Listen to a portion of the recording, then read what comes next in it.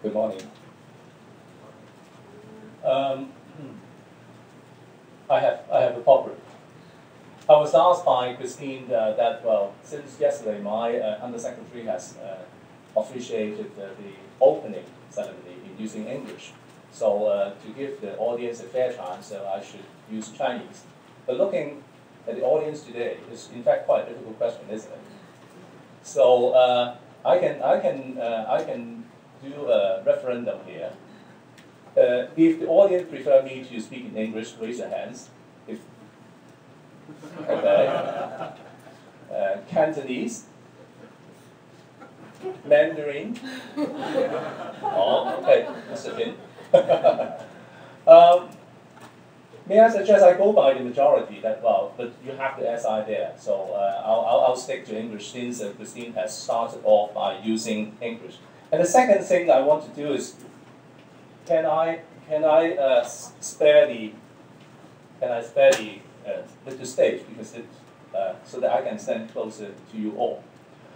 In fact, it is not the language that matters. I think what put all the audience today here from various sectors, from various professions, from different parts of the world coming to Hong Kong today, I think we are not divided by the language we speak, nor the distance that you have traveled. In fact, it's in fact the passion that you have on air quality, the environment, that put us all together here. So after settling the language, I think we will be speaking in a common language, marine emission, and how we can do better with our environment by working together, well, among the sectors that you have represented. I must congratulate Christine and also all the people who are involved in organizing this forum. Although, well, government do contribute a little bit through the Environment Conservation Fund, but that's only a small part. Had it not been the passion, the vision, and also the participation from all different sectors, I think we wouldn't have a dedicated section on marine emission in Hong Kong. Well, in fact, what amazed me is, in fact, three interesting things that I draw from this forum. First is, I think it's one of the very few dedicated forum to talk about marine emission in particular from various aspects. We often have environmental subjects discussed in environmental forums, which draw on people who are passionate about the environment, or experts, or people who involved in the environment or involved in green industry. But it may have missed the major stakeholder, being people in the trade, people in the industry, people who are taking hold of the industry, like major liners, like companies who are involved in the marine trade. So I think this is a fully dedicated session, which we talk about a subject which is so close to our heart. And secondly, I think what is most encouraging is, in fact, this is a regional forum. I was told by my colleagues and also Christine that yesterday you have a very full and enthusiastic participation by people who are not just coming from our own small city of Hong Kong. We have people from the Pearl River Delta area, which are in fact sharing the same atmosphere and the same sort of a cluster of cities where economy, social life are so closely knitted together. And better still, we have people from, I understand, Indonesia, the US. So I hope this would be, in fact, a good forum for more sharing on a regional basis. And I think the answer is simple, because, well, air pollution sees no boundary. And when we talk about the environment, particularly in cities like Hong Kong and also all the major port cities in our vicinity, we are not just talking about things happening within a small territory of a metropolitan city, however big or metropolitan it might be. Navigation and maritime industry is one that travel among different continents across oceans. So it is in fact not just a city, but also regional and in fact a global issue. That how we use the common language, the passion, to bridge over different gaps.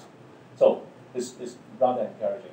And the third encouraging thing is we have here not just officials, academia, people from the trade, but also officials from different jurisdictions.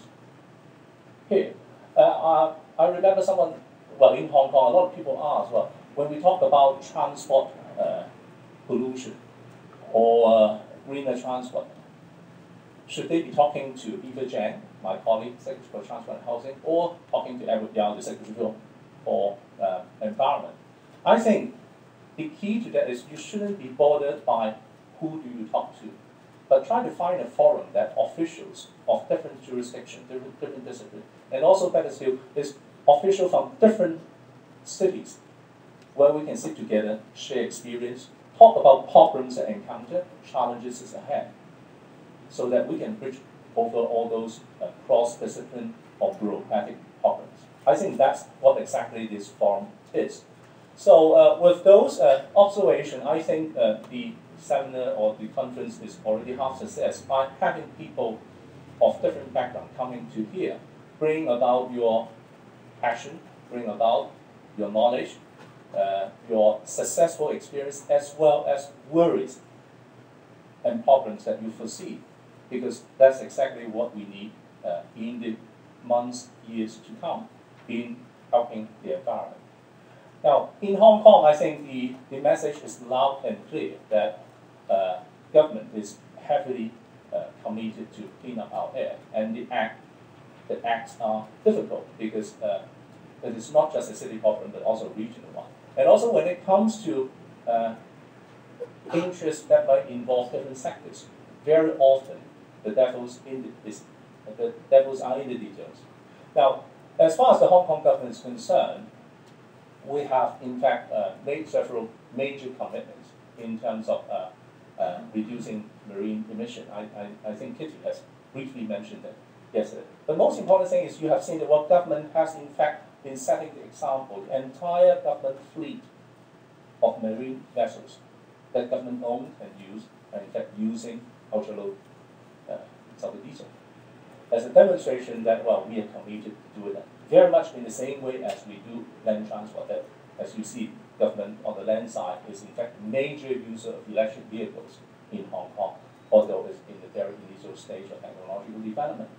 But we do more than that, and in the most recently released policy address, the Chief Executive has in fact outlined 3 major areas in charting the Hong Kong strategy for reducing marine emission. The reason is very simple, because, well, for all the things we have been doing over the years, on the matter of relativity, marine emission has in fact quietly emerged to be a major emitter. Contrary to people's belief, while people are still talking about power plant, yes, they are still a major source of emission of SO2. But in fact, marine emissions of SO2 in fact come to the 2nd place. And in fact, by proportion, because, well, for things that we have done in reducing, for instance, the power sector's SO2 emission by 71% in the last 4 years. On the matter of relativity, marine emission in terms of SO2 has emerged into the 2nd place. And likewise, particulates, the fine particles that is clearly a health hazard, is in fact coming to the 1st place if we compare marine from other sort of sources. So yes, while we work hard and continue to work hard, we shouldn't be missing out one very important area, which is the marine sector. Now, encouragement is in fact coming from the trade that last year, the Fairwind Charter, that many of you are involved, in fact has given the community a very big boost. That, well, the trade is not just keen, passionate, but also ready to act. Now, that's a very important sort of a momentum for any government policy or regulations. Because I was talking to some of the guests earlier that, well, on all environmental issues, people usually sort of welcome with open arms, saying, well, it's good for an environment, I'll go for it. But when it comes to the detailed formulation of policy, drafting of law, and when the bills go through the legislative process, very often is the sectoral interest that might come in the way for legitimate reason and sometimes for political reason. Without a wide and deep support from the trade, I think there would be more hurdles to overcome. So, I think we start with a very encouraging sort of situation where the trade has in fact joined hand and also demonstrate their readiness to use cleaner fuel when they come sort of into the Hong Kong water. I think that's the very encouraging step. But followed by the fact that we are in fact starting, as outlined in the policy address, we're starting our conversation with the mainland, particularly in the Pearl River Delta area, see if we can enter into an ECA, emission control area, which is a successful example where shared by other more advanced economies in other parts of the world. Now, in Hong Kong, we have long been having a good collaboration with Guangdong. Over the years on remedial environmental issues, but increasingly in building up a more sustainable and greener area.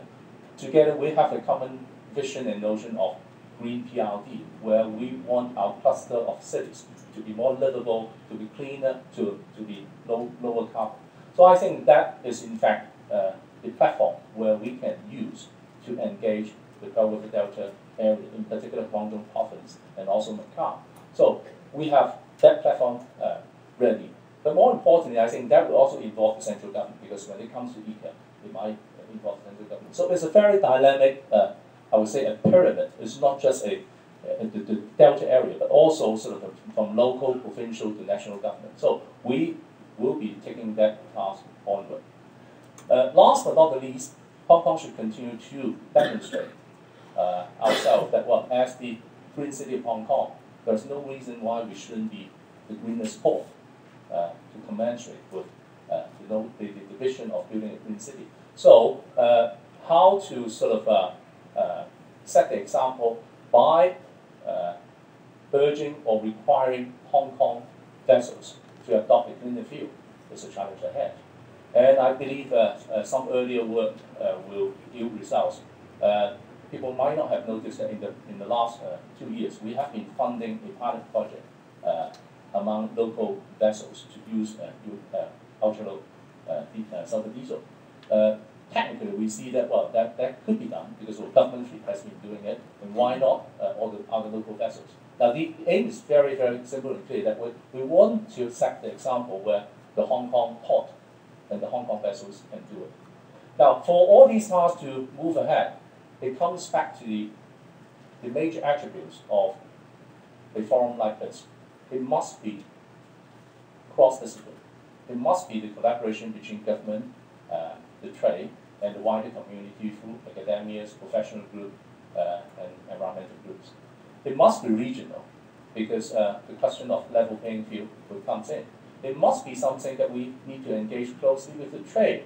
Otherwise, the worry or the concern about level playing field will come in. So I believe that you have in fact set a very good platform for Hong Kong to launch our sort of cleaner emissions from the marine sector. And I believe your success will be our success tomorrow. So with these remarks, I would commend Christine and her group, and also all the participants for making this early success. And I hope to engage you as we chart along all the major policy that we have promised in the policy address. So I wish you a good day and a green Hong Kong. Thank you.